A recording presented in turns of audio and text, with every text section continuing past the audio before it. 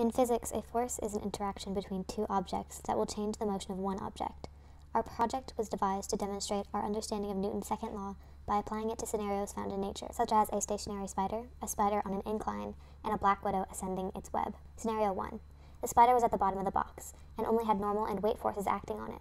The weight force was found with W equals mg, where g is equal to the freefall acceleration on Earth, and m is the mass of the spider.